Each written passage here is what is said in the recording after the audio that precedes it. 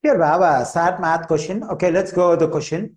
For the function of f of 0 is equal to 86, and for each increase in x by 1, the value of f of x decreases by 80%. What is the value of f of 2? Every time when we increase the value of x by 1, so the value of f of x at that instant decreases by 80%. So the given situation clearly shows it's an exponential decay.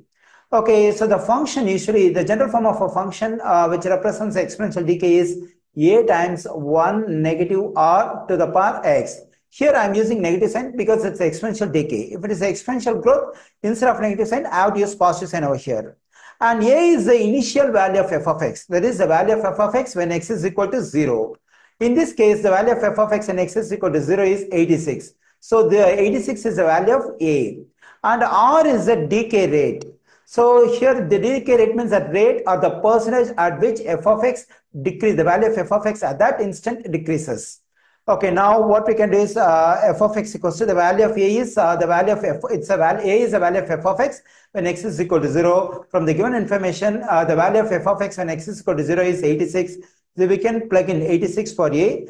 And 1 negative, r is the rate of decay. So from the given information, 80% is the rate of decay, but we have to write this 80% as a decimal. So to write this 80% as a decimal, we have to write this 80% as a fraction. So whenever I write percent as a fraction, the denominator will be 100.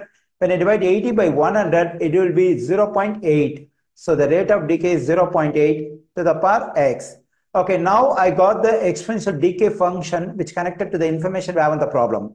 So according to the question, I have to find the value of f of 2. That means here in this f of x, I have to plug in x equals to 2. On the right side also I have to plug in x equals to 2. So let me plug in x equals to 2 over here. And I'm getting 86 times 1 negative 0.8 to the power 2.